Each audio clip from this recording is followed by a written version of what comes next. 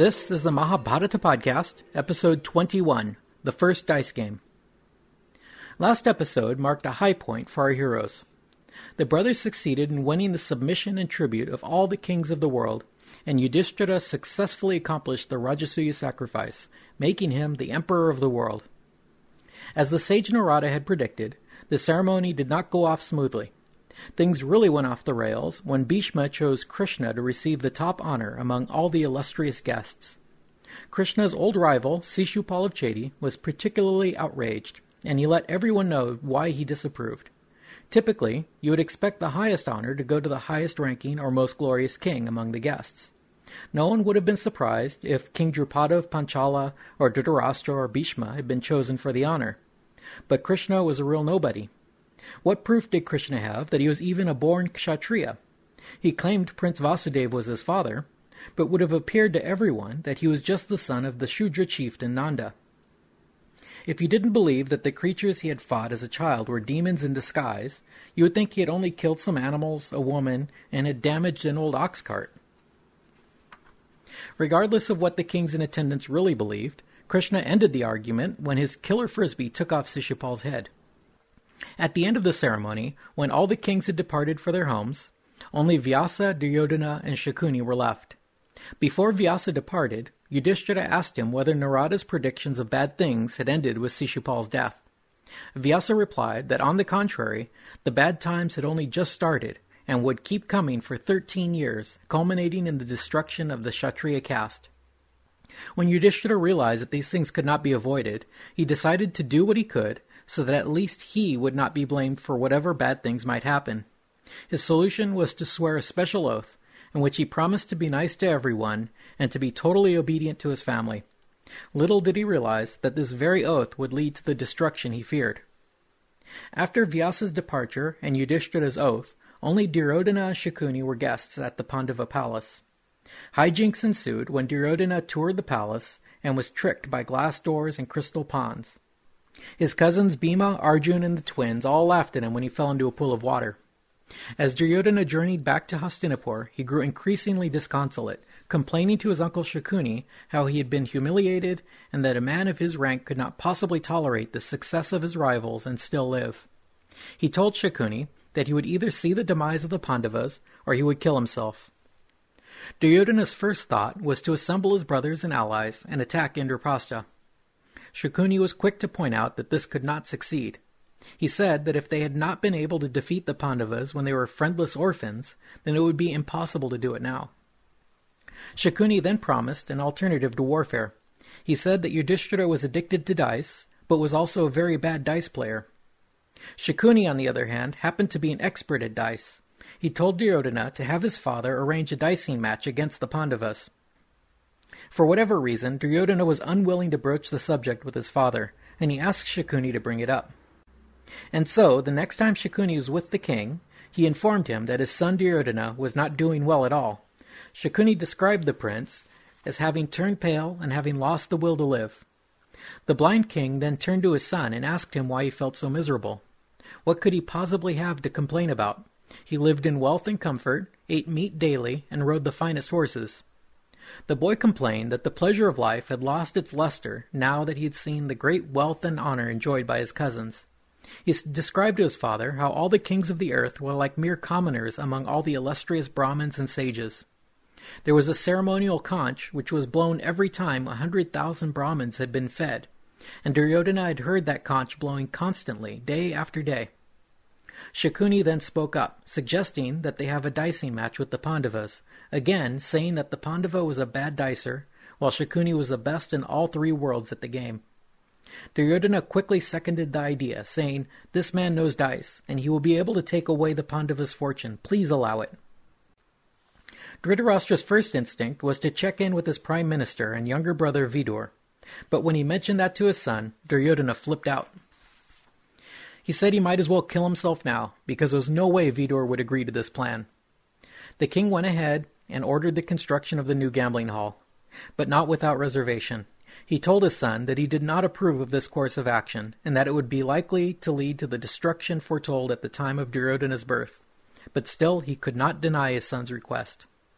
By the time Vidor found out what his brother and nephew had in mind, construction was already underway. Vidor wrung his hands in consternation and predicted disaster if this plan went forward, but there was no stopping it now. Poor Vidor was then ordered by his brother the king to lead a delegation to Indraprastha and invite the Pandavas to come and play a game of dice.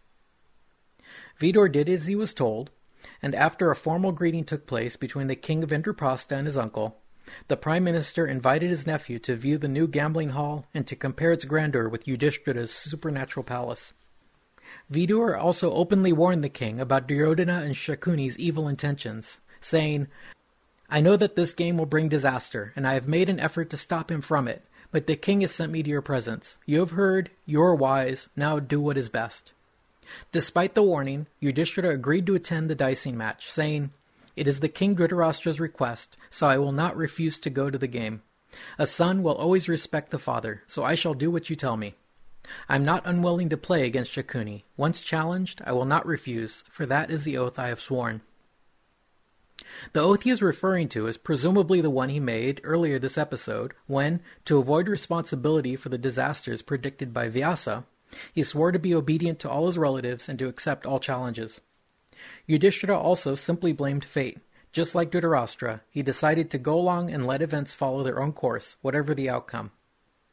The king then ordered his household to proceed to Hastinapur, including himself, Draupadi, and his 4 brothers.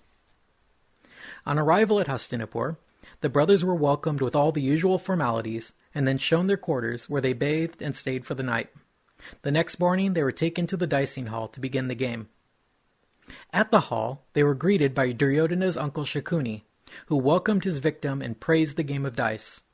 Yuddistira disagreed and said, "Gambling is trickery and evil. There is no knightly glory in it, nor is it good policy. Why do you praise dice? No one praises a gambler's trickery." Shakuni took exception to this insult to his art. He shot back, "A scholar defeats a non-scholar in learning, and that is not a trick. And a smart man outwits a dullard, and no one calls that a trick. You have come to me, so if you think this is trickery, then desist from the game, if that is your fear." Again, Yuddistira referred to his oath. "Once challenged, I will not desist. That is the vow I have taken. I am in the power of what has been decreed. Let the game begin. What is the stake?" Duryodhana answered, "I shall stake my gems and my treasures, and Shakuni, my maternal uncle, shall play for me." Yuddistira said, "For one man to play in another's place does not seem fair to me. You know this, so accept it. Now, by all means, let the game begin." When the game was all laid out, all the kings and nobles of the court, including Bhishma, Drona, Kripa, and Vidor, unhappily took their seats in the audience. Yuddistira then began the contest by staking a costly string of pearls. Shakuni then rolled the dice and cried out, "I've won." Yuddistira said, "You have won this round from me by confusing me with the trick. All right, Shakuni, let's play 1,000 times. I have 100 full jars with 1,000 gold pieces each. My treasury holds inexhaustible gold ore and fine gold aplenty. That is my stake, king. I play you for it." As soon as this was spoken, Shakuni again cried out, "I won." The gambling match continued in this way, with Yuddistira each time raising the stakes, and Shakuni winning every round. Yuddistira bet everything from fancy chariots to herds of war elephants, slaves, livestock, and treasure. At this point, Vidor felt compelled to speak up. Standing before King Dhritarashtra, he called on the king to recall the bad omens they had heard on the day of Duryodhana's birth, and he asked the king to stop the game immediately. He reminded the king that he had been advised to give up Duryodhana. To save a family, give up a son. To save a village, give up a family. To save a country, give up a village. To save a soul, give up the earth. Vidor urged Dhritarashtra to resist his paternal instincts, send Duryodhana away, and ally himself with his virtuous and powerful nephews. He predicted that if the injustice of this dice game did not end right away, that war would be inevitable, and the Kauravas would be the certain losers. Duryodhana did not like hearing this at all. He responded to Vidor's plea, "You always boast, steward, of the fame of our foe, and secretly revile Dhritarashtra's sons. We know whose friend you are, Vidor. You despise us all as if we were fools." Shakuni then asked Yuddistira, "You have lost vast wealth, king. Tell me, what wealth have you left?" It turned out Yuddistira still had lots of wealth, and bit by bit he bet it all and lost it all, including his own personal jewelry and the clothes he was wearing. Yuddistira then staked his brothers one by one, starting with the youngest Nakul, and lost them all. He then staked himself and lost that as well, making him and his brothers all slaves to their cousin Duryodhana. Thus, bereft of all his possessions, and having lost his own freedom, Shakuni asked him what else he had to stake. Before Yuddistira could respond, Shakuni suggested that he stake Draupadi. "There is still your precious queen, and one throw is yet unwon. Stake Krishna of Panchala and win yourself back with her."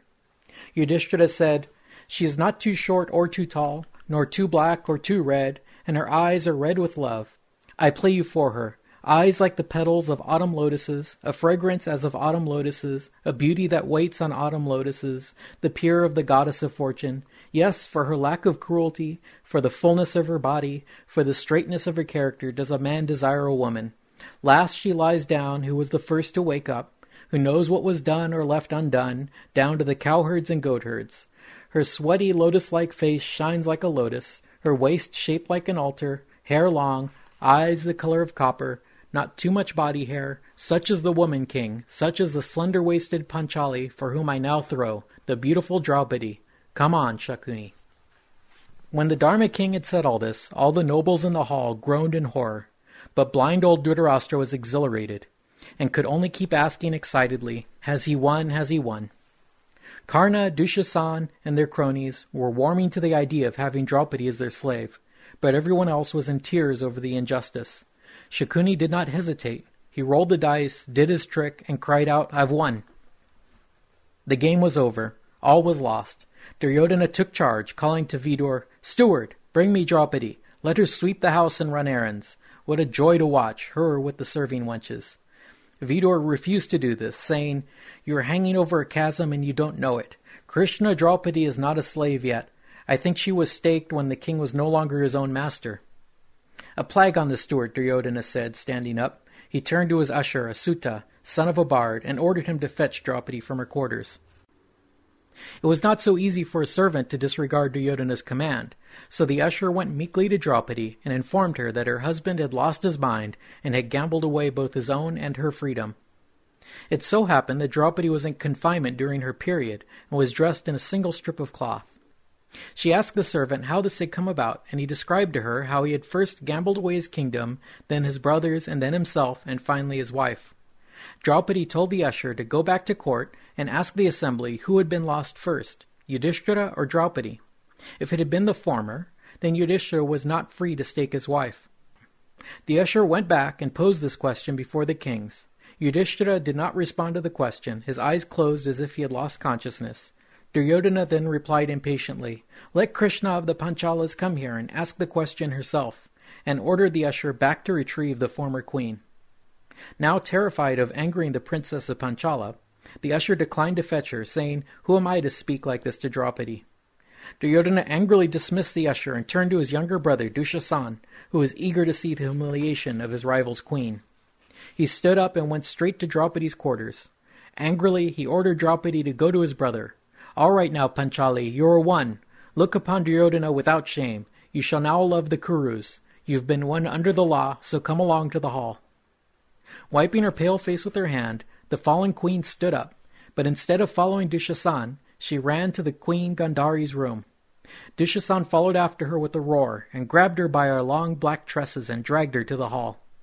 As she was being thus led by Dushasan, she told him that she was having her period, and was only wearing a single cloth. The princess protested that she was not in a proper condition to come before the kings and nobles. Dushasan responded that she was now a serving girl, and even if she were naked, she would have to obey the instructions of her new masters. He then pulled her into the hall and announced that the slave was present. Karna and Duryodhana laughed heartily at her humiliation, while everyone else present was horrified at the spectacle.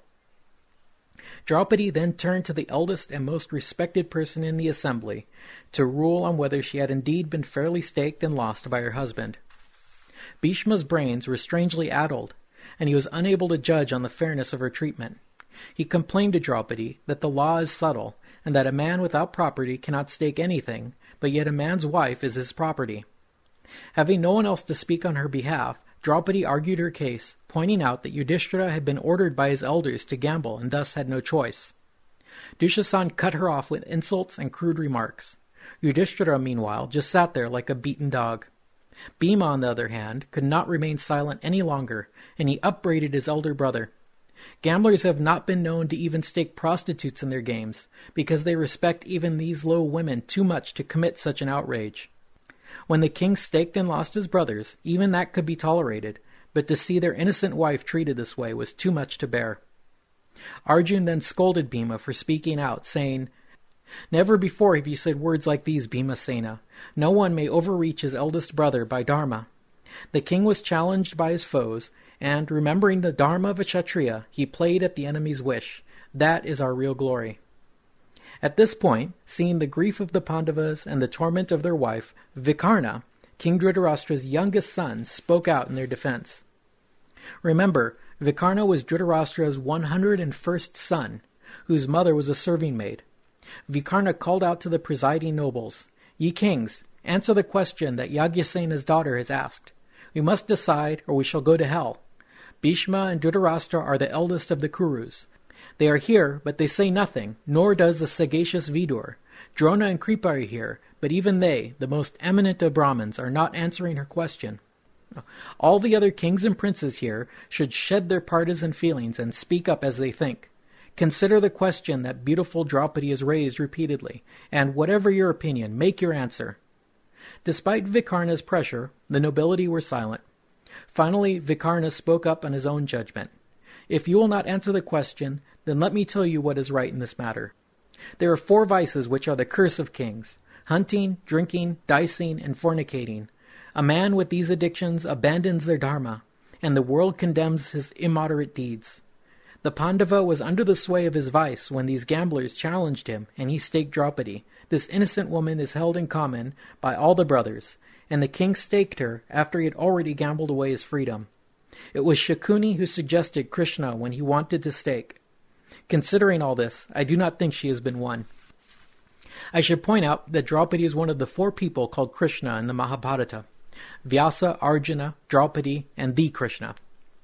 Perhaps to make sure no one confused the illegitimate son of a serving maid with himself, Karna, the illegitimate son of Kunti, then derided Vikarna's speech.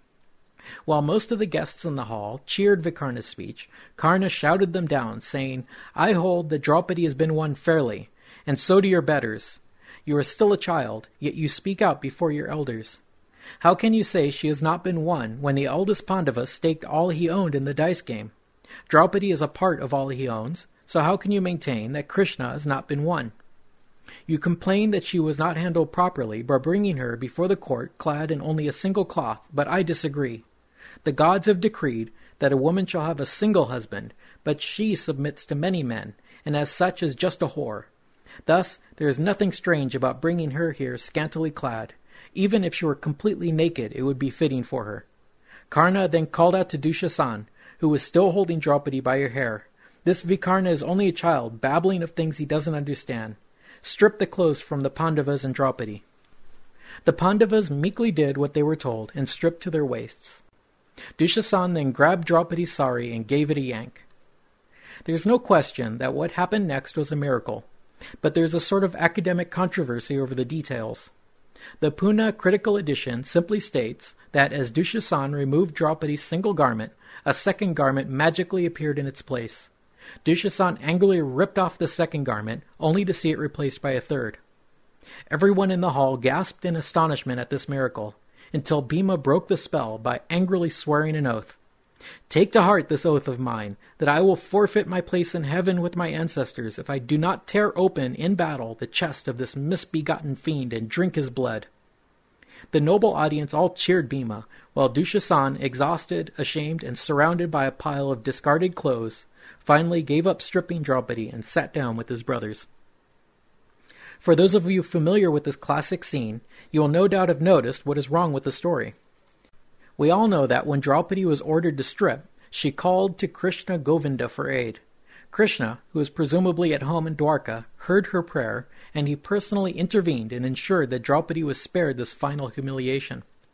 I will discuss the reasons why this vital detail was excised from the official version, But suffice it to say for now that the scholars in charge of compiling the critical edition of the Mahabharata decided that this detail was a later addition to the story and therefore left it out.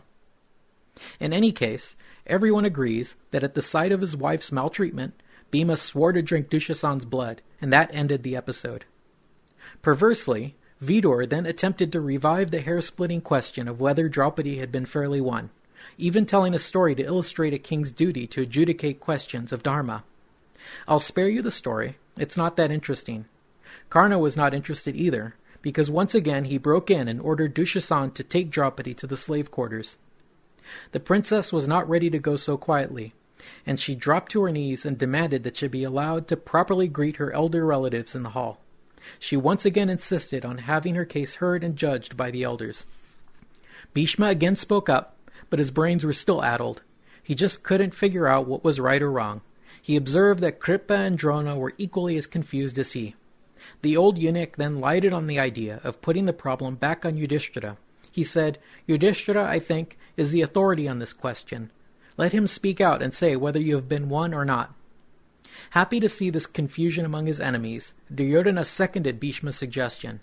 Why wouldn't King Dharma answer the question? "Bhima and Arjun and the twins follow your orders, king, so answer the question." With a lecherous grin, Duryodhana then took a hold of his dhoti and looked invitingly at Draupadi. With a wink at Karna, he exposed his upper thigh. At this, Bhima literally blew his top. With fire blazing out of his eyes, ears, nose, and mouth, he swore to break that thigh with his club. As if to accompany this oath, the sound of braying donkeys, barking jackals, and the cries of carrion birds could be heard from around the sacred fire. At this horrible and inauspicious clamor, Bhishma, Drona, Kripa, and Vidor all called out, "Shanti, Shanti," peace, peace, to dispel the omen. Finally, King Dhritarashtra snapped out of his delusion. "You're lost, Duryodhana. Shit for brains. You have treated a married princess most uncouthly." Perhaps hoping to undo the damage, Dhritarashtra spoke at last to Draupadi. "Choose a boon from me, Panchali, whatever you wish, for you are to me the most distinguished of my daughters-in-law, bent as you are on dharma." Draupadi requested that her husband Yuddistira be given back his freedom. She reasoned that her son, spoiled as he was, would die of consternation to discover that he was now the son of a slave. The blind king then said, "I give you a second boon, good woman. Ask me. My heart has convinced me that you do not deserve only a single boon." Draupadi said, "With their chariots and bows, I choose Bhimasena and Dhananjaya, Arjun, Nakula, and Sahadev as my second boon." Dhritarashtra then offered a third boon, saying, "For of all my daughters-in-law, you are the best, for you walk in dharma." And this time Draupadi declined the offer. She said, "Greed kills dharma. I cannot make another wish, because I am not worthy to take a third boon from you. It is said that the commoner gets one boon, the Kshatriya gets two, but 3 are for kings, and 100 for Brahmins. My husbands were laid low, but they have been saved. They will find the rest by their own acts." Karna observed this admiringly. Of all the famous women, none have accomplished such a deed. Bhima, however, was not at all consoled. Speaking to Arjun, he suggested they get up and kill everyone right then and there. His fury grew so great that once again smoke and fire came out of his ears and nose. Yuddistira had to restrain him, putting his arm around him, saying, "Stay quiet." Yuddistira then approached the king with folded hands and asked him respectfully, "O king, what should we do? Command us, you are our master, and we shall always obey your wishes."